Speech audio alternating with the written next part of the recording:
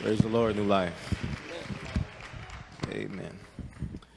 Amen. Well, I'm excited about the revival that is happening and glad to be a part of it.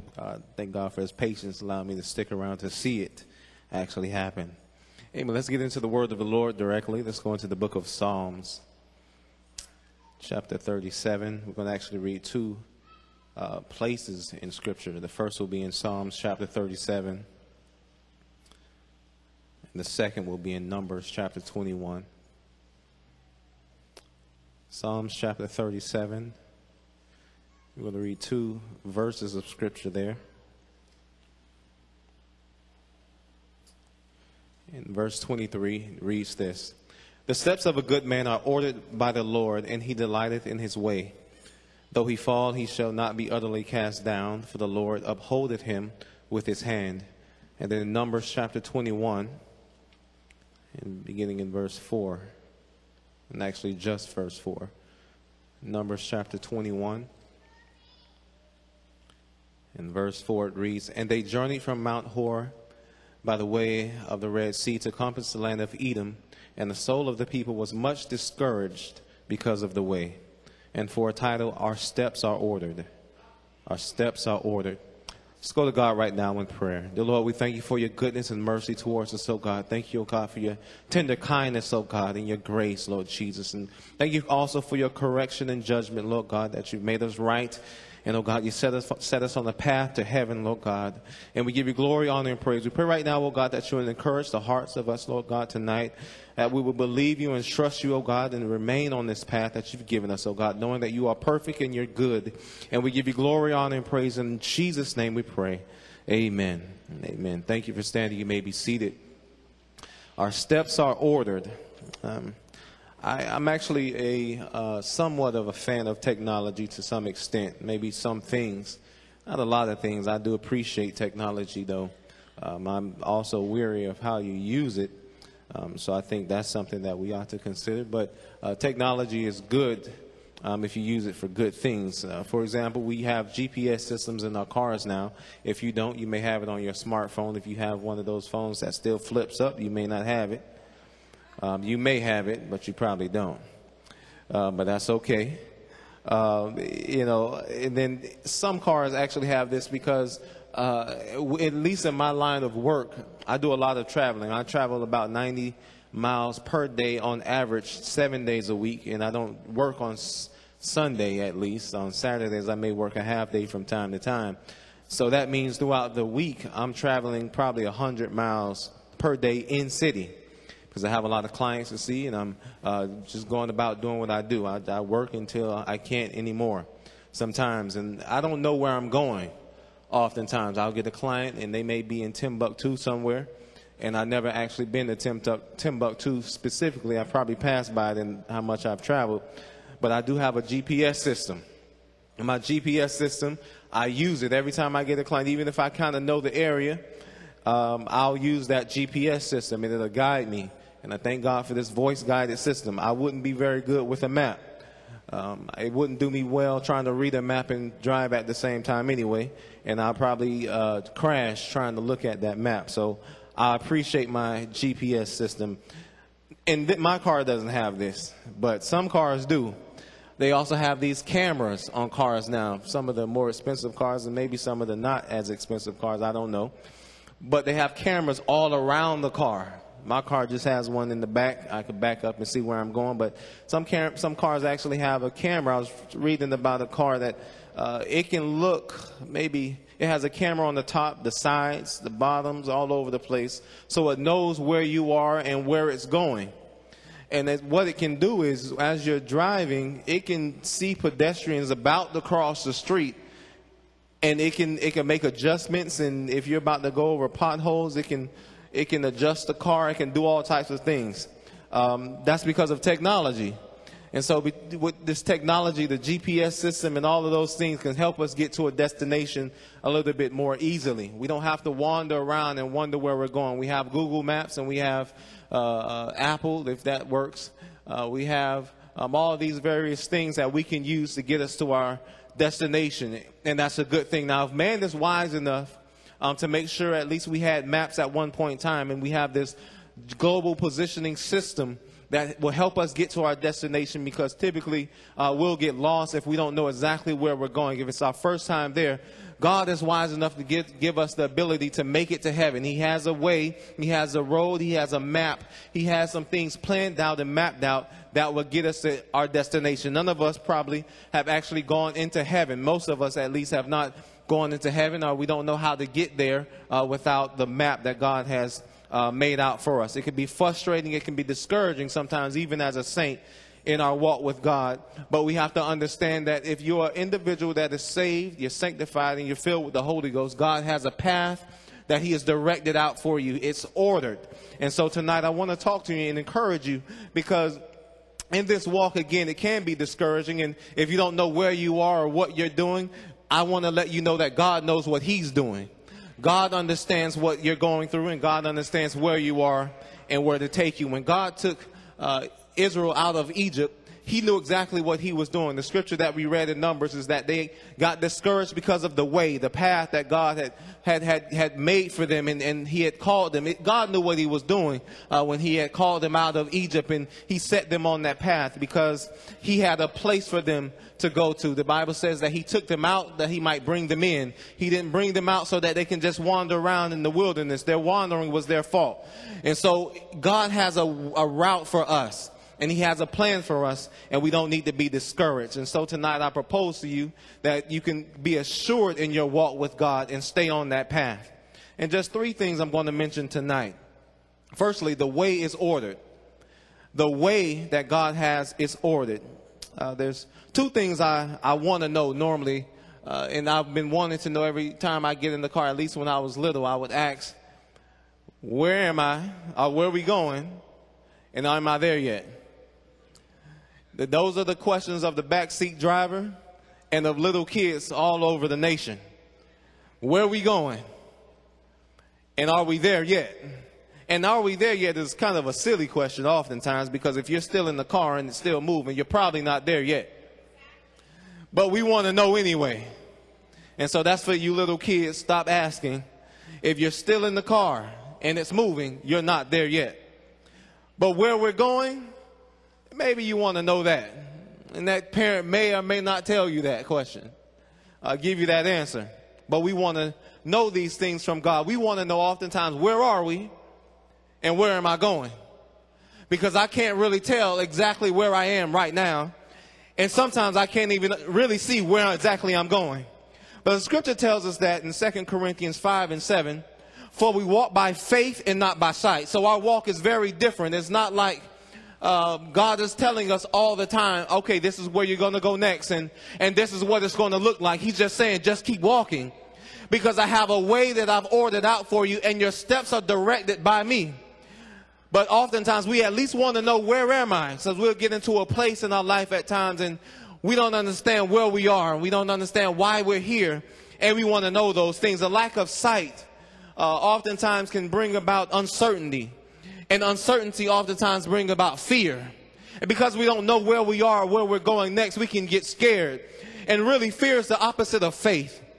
Because if we understand what we're doing and who is guiding us, we wouldn't have any fear whatsoever. If we can have an understanding of who is doing what, then we won't have to worry about where we are. Because if God has ordered my steps, and wherever I am, God brought me here. And I don't have to be afraid. And I don't have to be scared. In our text in Psalms chapter 37, in verse 23, that word ordered could be used a number of ways. It has a variety of applications. I'm just going to read a few of them. It can be used as established, fixed, prepared, apply, appoint, render, sure, proper or prosperous, certain, confirm, direct, faithfulness, fashion, fasten, firm, be fitted, be fixed, frame, be meet, ordain, order, perfect, make preparation, prepare, provide, make provision, make ready, right. It's ordered. So the way that God has made for us, you can apply it here in all these things. The way that I walk and the way that God has brought for me, it's not like it's something that's just haphazard. It's not like I just got saved and I'm just trying to find my way to heaven. I'm not just trying to find my way. When God called me out of darkness and brought me into marvelous light, he had in his mind a foreknowledge of where I was supposed to be and where I was supposed to be going. Because it's like with our global positioning systems, it already has it all mapped out. I don't have to really try to figure it out. Sometimes I'm saying as I'm driving, well, I think there's a better way. I think I should go this way instead. I've driven this route. I've rode around this city a number of times, but I think this is the best way, and I might go into a dead end because I thought that was a shortcut, or I thought this was the best way. But the global positioning system, because of where it is and how it's set up, it's already mapped out, and all I really need to do is listen to my guided system, the voice that's talking to me and telling me turn left here, and in 30 feet you're going to turn here, and this feet you're going to turn there. It doesn't matter if I've never been there before, because it can see things that I can't see. Well, with God, it really doesn't matter if I've ever been there before. It doesn't matter, because God has been there. God has already mapped it out. It's already ordained. He's made this thing for me specifically. That's the thing about this walk. It's specifically and it's tailor-made for each individual. It's not like this walk is going to be the same exact thing for everybody. It's appointed. It's handpicked by God. It's prosperous. It's guaranteed to succeed. God has made this walk that we are walking. He made it to succeed. And so you don't have to worry about, will you succeed? Some people get scared about getting saved. I don't think I'm going to make it to the end. You got to know that your steps are made to be prosperous. God made them so that you would succeed. Every step that God has given us, he's given us that next step so it can be a step that calls us to prosper and to succeed in whatever we're doing. So you don't have to worry about it. It's prosperous. It's already prosperous. What I need to be focusing on is staying on the path, because God has made it to be prosperous. And so why am I afraid? Why am I fearful? Why am I questioning every step? It's going to be prosperous. I just need to stay in step and stay in tune. It's firm. That means it won't collapse. That means I'm not going to say, well, if I step here, I'm probably going to fall through. We're worried about if it's going to be safe. Well, do you think God has brought you out so you can and set a trap for you? God's not setting a trap on this way for us. God has set this way, and he's made everything firm. Even if it doesn't look firm, if it's not firm, by the time my foot gets there, it's going to be firm, because he'll uphold me with his hand.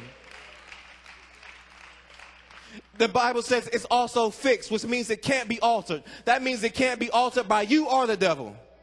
Because sometimes we want to change and alter our steps. Well, I don't think this is working out so well, God, so here's what I'm going to do. And he's going to acquiesce to it. But no, he's not. Because when he made this thing, he made it perfect from the very beginning. And it cannot be altered. It's fixed. So whatever step he's telling you, if you're out of step, guess what you're going to have to do? You're going to have to put your feet right back where they were and get back in line. Because he's not altering or changing the steps. Furthermore, it's framed. It has limitations to it. You have limitations. So sometimes we feel like, well, this thing is just too narrow. That's absolutely right. But the narrow way is the great way. Because here's what I was reading something at one point in time regarding Old Testament.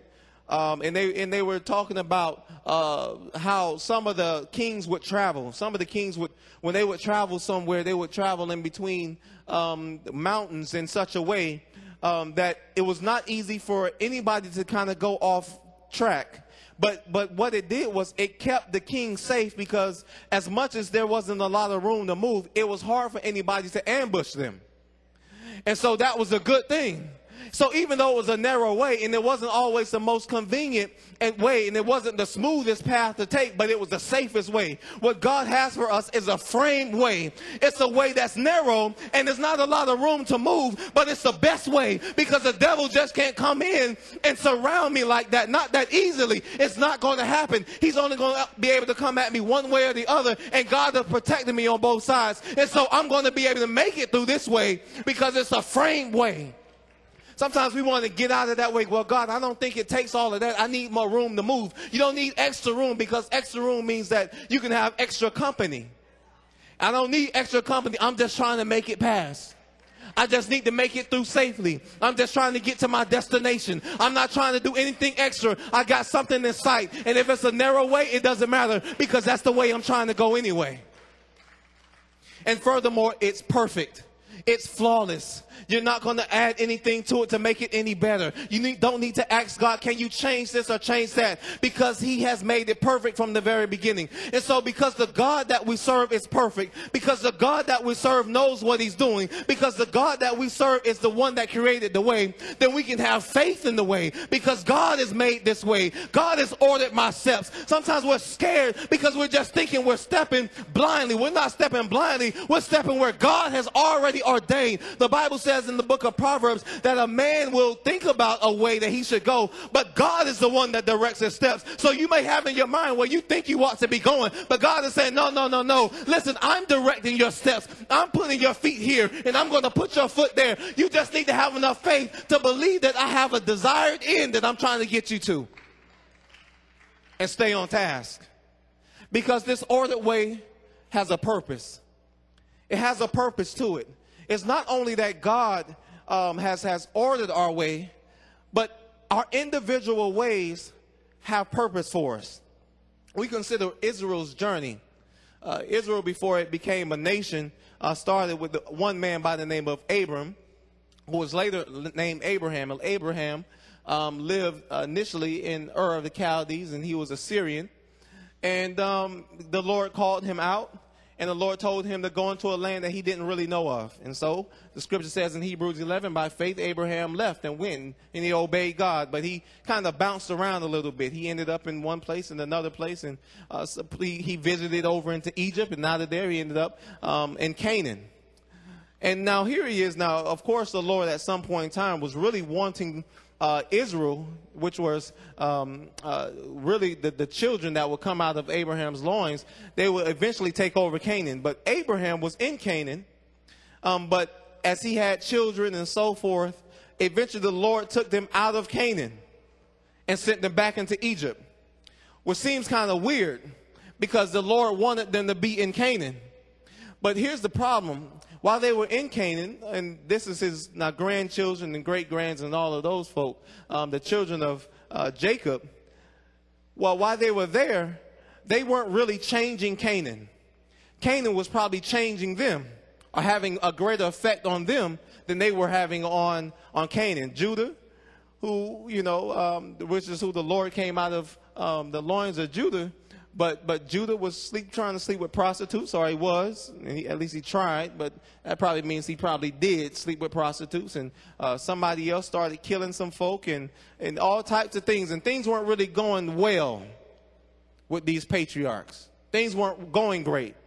And so by way of a famine, the Lord really drives them out into Egypt, and of course in Egypt he had already prepared the way for them to survive there through Joseph. Now they're there, but they're probably getting comfortable because they had everything that they needed in Egypt. But so eventually what the Lord did, he drove them out of Egypt by way of persecution. So they would say, you know what, God, get us out of this place. Because it wasn't the will of God that they stayed there either. And then eventually, of course, they made it into the wilderness in which they complained and a lot of people died. And then after that, they went back into Canaan and then they began to take over territory. And so that was their way. That was their way. But then the thing about what God wanted for them to establish in them, they didn't have initially, which is why he had to drive them out. At least three things happened in all of this. At least going through the wilderness back into Canaan, three things that they had to learn. They had to be established as an independent nation because they didn't have that. They were nomadic. They were individuals that just bounced from place to place, and they didn't really know how to be in one spot and develop anything for themselves. When they were in Egypt, well, they were dependent on the Egyptians, which is why when they were in the wilderness, they would complain, well, we should go back to the Egyptians, as if the Egyptians were taking good care of them. But they had this dependency on them. And so they didn't really have an ability to take care of themselves. While they were in the wilderness, they had to establish at least that. Furthermore, because of these various nations that they were in contact with, and you can imagine over 400 years or so in Egypt, they would have had to pick up a lot of the methods and the things that the culture of the Egyptians being in there so long. Most of them only knew, actually all of them only knew of God through Abraham, Isaac, and Jacob. So they would talk of God as, oh, the God of Abraham, Isaac, and Jacob, but it wasn't anything personal. But in the wilderness, they were separated and they had to depend solely on God. This allowed them to have a relationship with God for themselves. Because when we walk with God, we're going to have to develop a relationship with God for ourselves. It can't be because of our mama and our daddy or because of our pastors and because of our leaders. We have to develop that for ourselves. And so they had to do that. They had to learn to trust God. And then thirdly, at least the third thing that they had to drop off what they learned in Egypt. So in 40 years, everybody that was born in Egypt died in the wilderness, except for 2 people. But everybody else died in the wilderness. And those individuals that was born in the wilderness, then they went over into Canaan. And they took over Canaan. And so they had to take, before they were able to be conquerors, before they were able to be somebody that was going to be able to take over Canaan, they had to have some structure. And it was because of the way of the wilderness, they were able to establish those things. Was, as I said before, the GPS system, it has a route, but it determines first where you are to determine how to get you where you need to go. Let me just make it plain. Now, if I want to invite somebody here to New Life Tabernacle, I'm going to have to give them directions, first of all, because they'll see us from the highway, and then that's about that, unless they have a GPS system. But if they have a GPS system in their west, the GPS system will say this is what you need to do based on where you are. So if you're coming from my house, it's going to give you totally different directions if you're coming from UPC, Plant City. Completely different directions. We're trying to get to the same spot, but the thing about it is we're located in different places. If you're in Wesley Chapel, it's going to give you totally different directions. I can't give you my directions from my house and you're going to get there correctly from Plant City or Brandon or Wesley Chapel. It's simply not going to happen. It's going to give us all directions independently based on where we are. So God will look at where you were before you got in the church. And what he'll do, he'll map out a course from where you were so that we can all make it into heaven. This is why we don't need to be looking at some people and saying, well, how come she ain't got to go through this? And why he can't go, he don't, it seems like I'm the only one. You might be the only one going through what you got to go through because you're the one that need to drop off some stuff that you picked up where you were. This is not this map isn't for everybody. So I need to stop looking at everybody else. I need to say, God, I know you know where listen, there's people in this church, you may know something about me, but you don't know exactly where I was. You don't know exactly how my mindset was. Only God knows that. And God is trying to get me somewhere. So what he's going to do, he's going to allow me to go through some wilderness.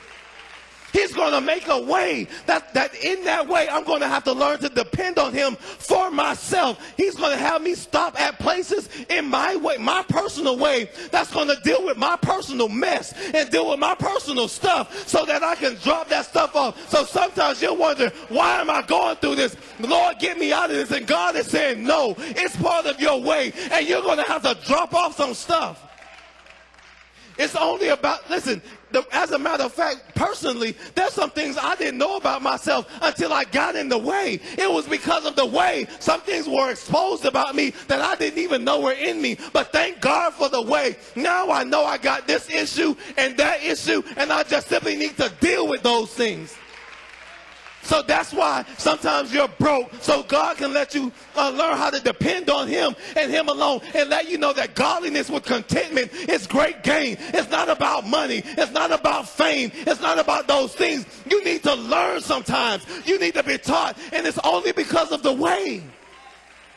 It's ordered by God. It's situated by God. It's planned by God. And sometimes we're trying to get out of the way.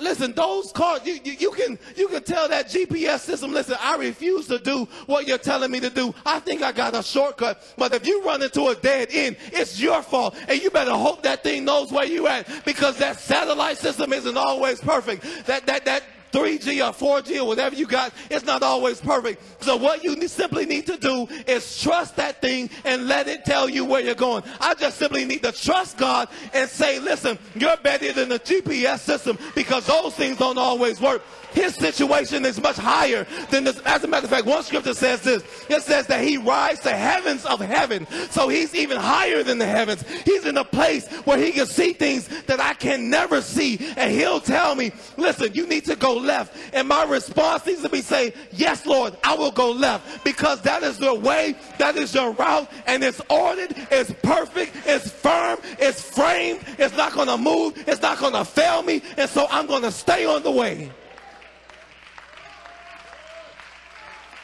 His positioning is good.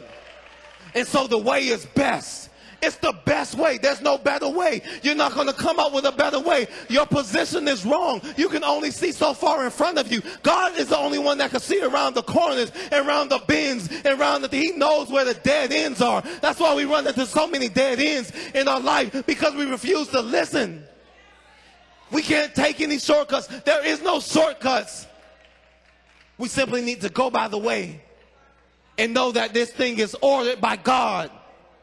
So where am I? I don't know where you are, but thank God we got a God that knows exactly where you are, and he knows how to get you exactly where you need to be. Well, where am I going? Just trust him. Just believe him. Just worry about the next direction. Because if you get it all in your mind, you might get confused. God, just listen, just relax. Listen, this thing is about faith. To just live by this faith. We're going to survive by faith. I'm just going to listen to what God told me to do, and I simply need to do it. It's predetermined. And then lastly, ordered steps guarantee success. Because if the way is guaranteed, then success, then me making it to my destination, then me being successful is a guarantee. It just makes sense to me. Reasoning. I'm looking at it and I'm saying, well, if this guarantees it's not going to fail and nothing can take me off of this thing except for me, if I stay on it, then I'm going to make it to the end. The Bible says this. It says, he that endureth until the end shall be saved. But you just got to endure and stay on it, and you will be saved. You will have success. Numbers 14 and 22 through 24 says, because all those men which have seen my glory and my miracles, which I did in Egypt and in the wilderness, and have tempted me now these 10 times and have not hearkened to my voice, surely they shall they shall not see the land which I swear unto their fathers, neither shall any of them that provoke me see it. But my servant Caleb, because he had another spirit with him, and hath followed me fully, him will I bring into the land whereinto he went, and his seed shall possess it. When he brought them out of Egypt and was taking them into Canaan, he had this way, but in the way, again, they had a lot of tests and trials and things that would really force them to trust God.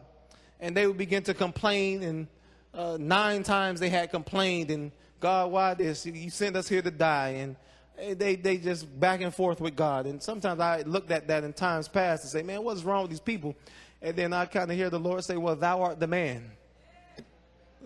Sometimes we just need to just apply scripture to us. Sometimes I just did that. We need to do that. Well, no, I don't know why they do it. Same reason why I did it. And same reason why some of us have done it. I'm not going to point you out. But you just need to do some introspection sometimes and let the word clean you. But the 10th complaint was the kicker. It was the one that made God say, that's a wrap. And what was the difference between the first complaint and the 10th complaint? Furthermore, did I mess up 10 times and I'm out? Is that what that means? I think what the 10th complaint was all about was really the issue. Because the 10th complaint, they had gone, the Lord had told Moses to send some spies into Canaan to spy out the land. So 12 spies had gone in there, and they looked at the land, and they saw everything that was on the land. And then 10 of the spies came back and said, man, look, there's giants in the land, and they got people all over the place. It's not happening. It's simply not happening. And they said this. They said, we looked at them, and we were but grasshoppers in our sight. We looked at them, and then we looked at ourselves, and we said it can't happen because we're just grasshoppers. Whereas two other individuals, Caleb and Joshua, on the other hand, in Numbers 13, it talks about how they said, well, no, we can do this. Surely we can do this. God, we're more than able to do it. So what was the issue with this 10th complaint? Well, here's what I think what happened is they begin to look at themselves and forget who made the way. They forgot who brought them out. They forgot who brought them to that place. They forgot who had been sustaining them that whole time. And they begin to say, I can't do it. And so when we get to a place where they say, it's impossible, we can't do it, God says, well, if you think you can't do it, then I can't help you. And so here's what you're going to do. You're just going to have to wander around in this wilderness until you just drop dead. Sometimes we need to look at this walk and say, well, God, I'm not going to say I can't make it. I don't care how hard it gets. Here's why. Not because I'm strong. Not because I'm mighty, but I got to remember the one that brought me out in the first place. The one that brought me out, he's the one that's going to bring me in. And so what I'm going to tell God is in all of those mess ups and all of those complaints and all of those things where I found myself to be lacking, you make up the difference. And so surely you can bring me in. Surely you can bring me to the end of this thing. Surely I can overcome. Listen, what we need sometimes is simply the mindset of Joshua and Caleb and say, surely we can do this thing, not because of us, not because of who I was, not because of who I am right now. It's because of who God is and who God has always been and who God always will be. And so I'm going to trust in the way maker. I'm not going to look at the way. I'm not going to look at my enemies. I'm not going to look at my trials and situations and make them so big. But what I'm going to start doing, I'm going to look at the one that put me on this path in the first place. God, if you put me on this path in the first place, you're going to bring me to the other side of this path. It doesn't matter if giants are in my way, because if you brought me here, you must have a plan for the giants. If you brought me this way and there's some issues coming my way, surely you have a plan in sight. I told you about that car that can see in front of it. What it does is it's so accurate. It can look like 90 yards or so ahead of you, see a pothole, adjust the car's suspension system so when it goes over the bump, you don't even feel the bump. What God does, he's not removing the bumps in the road, but what he'll do is he'll look far ahead and he'll plan for it, and he'll adjust our spiritual suspension system so that we'll go over the bump, but we'll make it over the bump, but it won't feel as bad. It won't hurt as bad. It won't jolt us so bad. We'll go over that thing and the water won't even tremble in our car because God has adjusted us.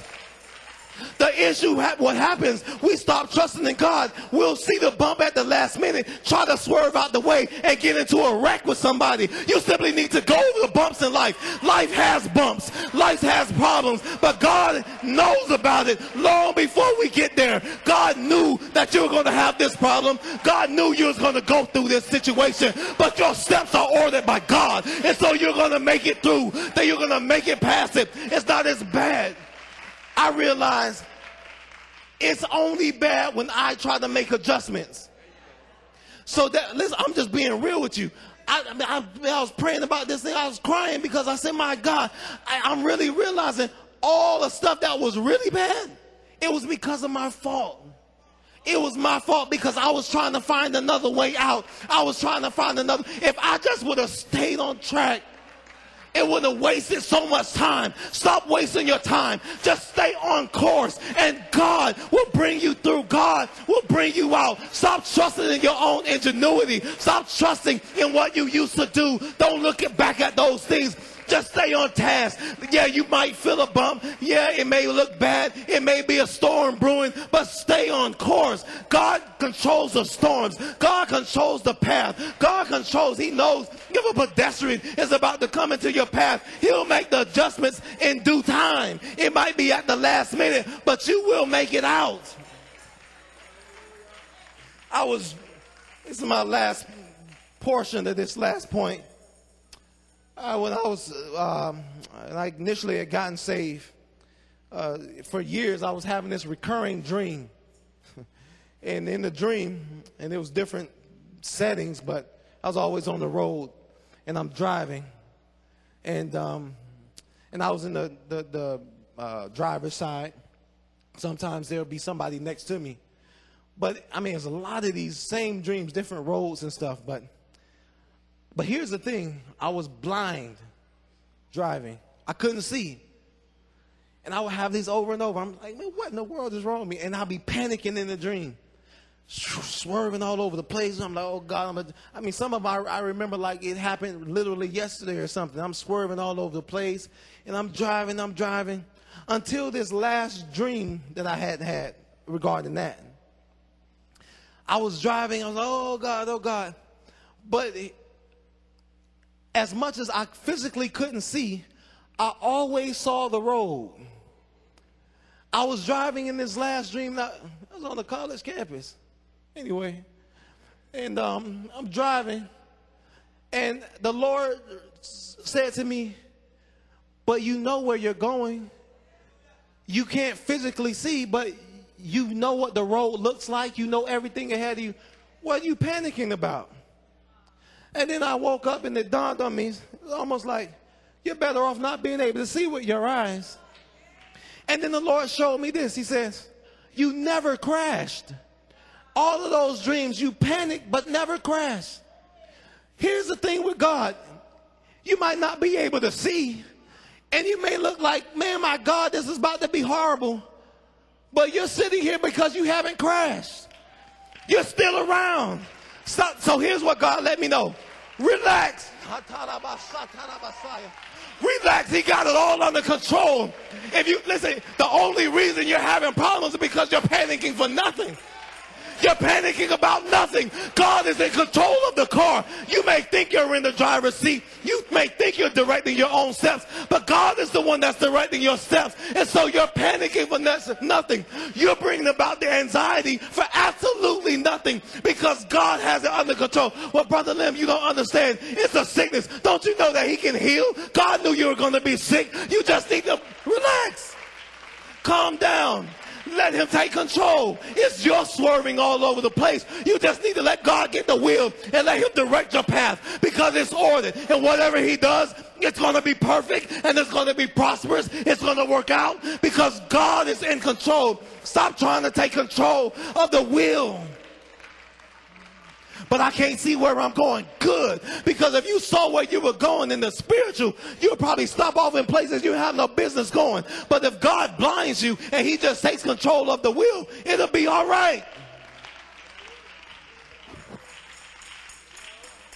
So my message to you tonight, to me, is good news. It lets me know I can go ahead and have a good night's sleep. I could just go ahead and relax because God already got this under control. Well, but they're saying they're going to do this. That's all right. God has already got this thing under control. But my family's acting crazy. God has put me on this path, and he's got it under control. He knows what he's doing. He knows exactly. He's already planned it out long before you got here. He doesn't even need he doesn't need anything from you.